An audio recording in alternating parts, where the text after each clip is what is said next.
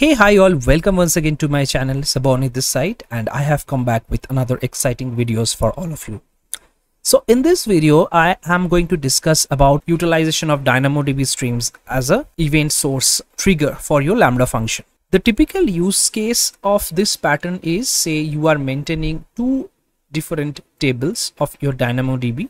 Any changes made in table 1, you want the same changes to be updated in table 2, or there are certain line items in your table 1 which has a dependency in table 2 and you want them to be synced. So what is the typical use case? You made a change in your table. You definitely have to enable the DynamoDB Streams features. So whatever the changes you do, the records, they get captured in the streams and of DynamoDB, and that streams, within that stream your record is available for the next 24 hours. You can utilize a Lambda event source mapping where Lambda service would be reading those polling events from those streams and would be invoking your function. If you come down to the documentation, it's a very simple, in a simple way, if I can put, it's basically ordered flow in which the records, whatever you make changes in your DynamoDB table, they get pushed to the streams. And what happens is each of those streams, so if I go down below, what you will be able to see is each of those streams are basically shards of data. In each of those data, they are pushed into certain shards which are collection of data in sequential manner. And from each of those stream records, Lambda reads them, forms an event which is a list of those events and invokes your function. It's quite similar way that how Kinesis streams also works. So in my video of Lambda Kinesis data streams, you will be able to observe the similar approach that we have taken like for the implementation. So here what I am going to do, I will just give you a proper guide here, like what are the key features of enabling a stream. So once you enable a DynamoDB stream, you can enable the stream and you can push the data to your stream depending upon certain attributes, certain factors. So if you want specifically a key attribute has been modified and you want the updated modified attribute to be pushed, that can also be done with the help of this option, which is key attributes only. So there is another way as well, like the new image. So there is a line item or there is a record, say order ID followed by the price of a product you are keeping in your maintaining in your table, and you want to update that.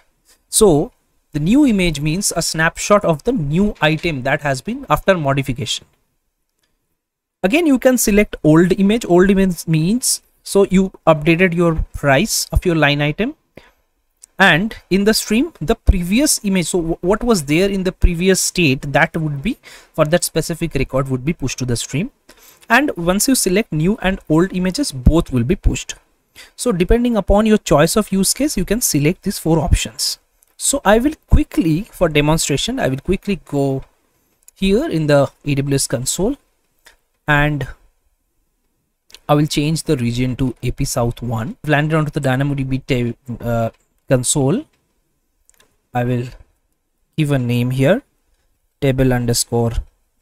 So I need to turn off my caps lock, table underscore test. For example, this is the one, and partition key let me use as ID. Okay, and I'm going to select the default settings whatever we have. So these are certain features that you might be interested in order to know regarding the read capacity and write capacity for the service. So it allows you the rate at which you want to write to your table and the rate at which you want to read through your table.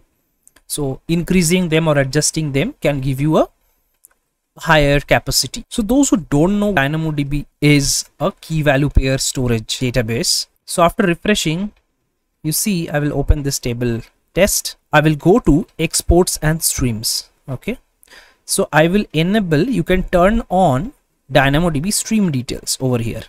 Okay, before turning it on, I will, in a new session, new tab rather, I will create a Lambda function. Let me create a function. And I will select the runtime as Python. And regarding the permissions section, so let it create a new role. So by default, it would provide the access for pushing logs to CloudWatch.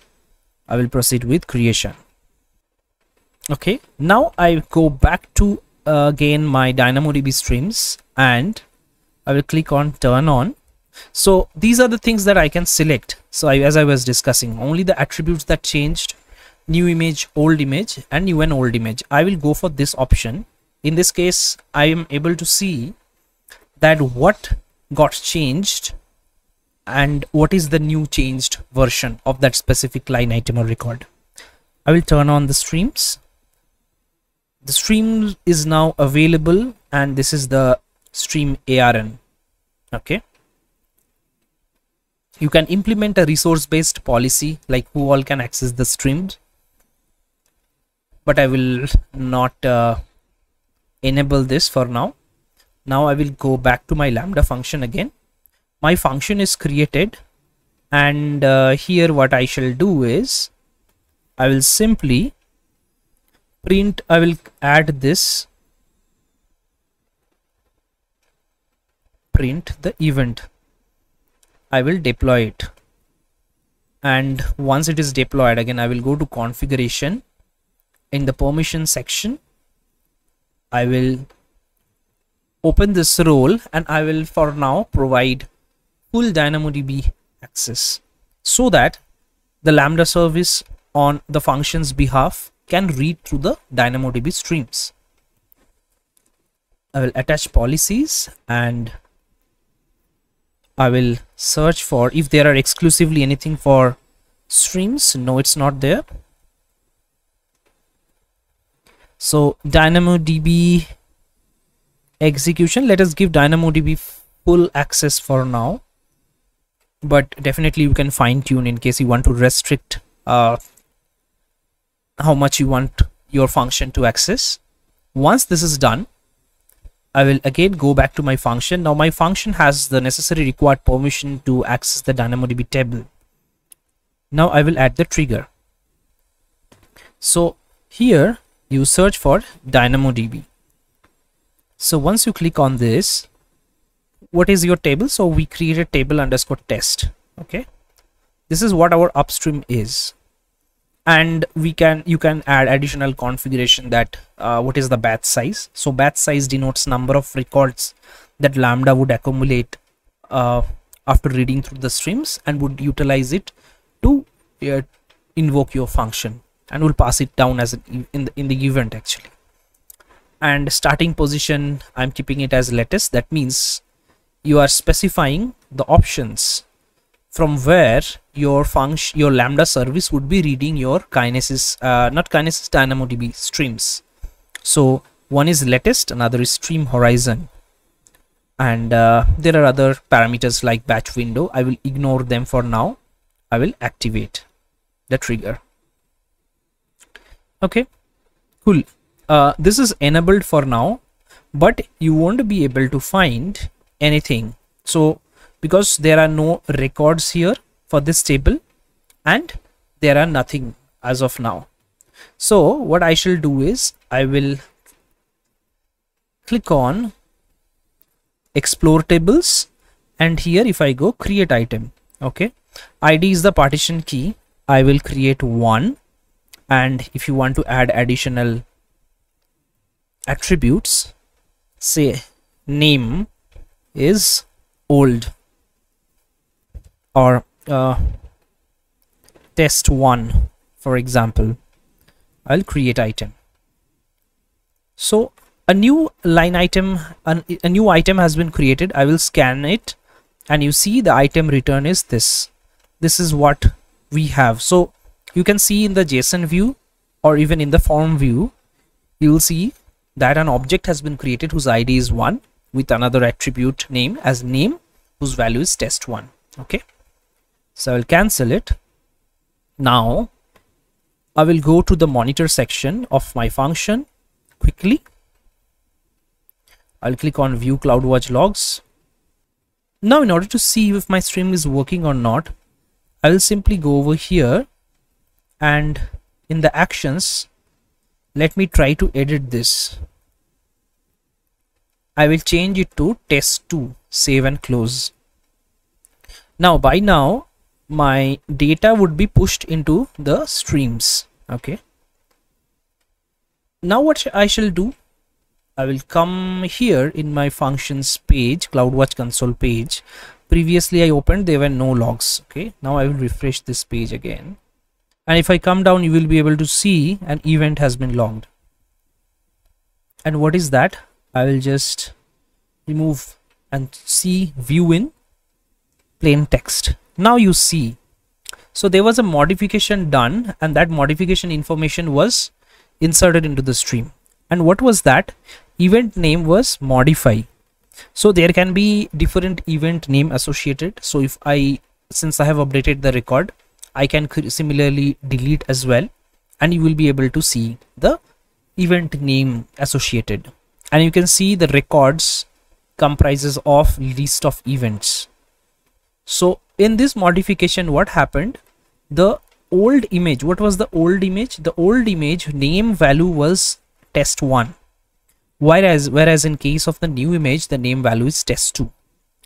Let us similarly try to delete this record and see what is the observation we are getting here. So I will go again the explore table item here and I will simply delete this item. Now since this item is deleted, let us come back and see if the function got triggered or not.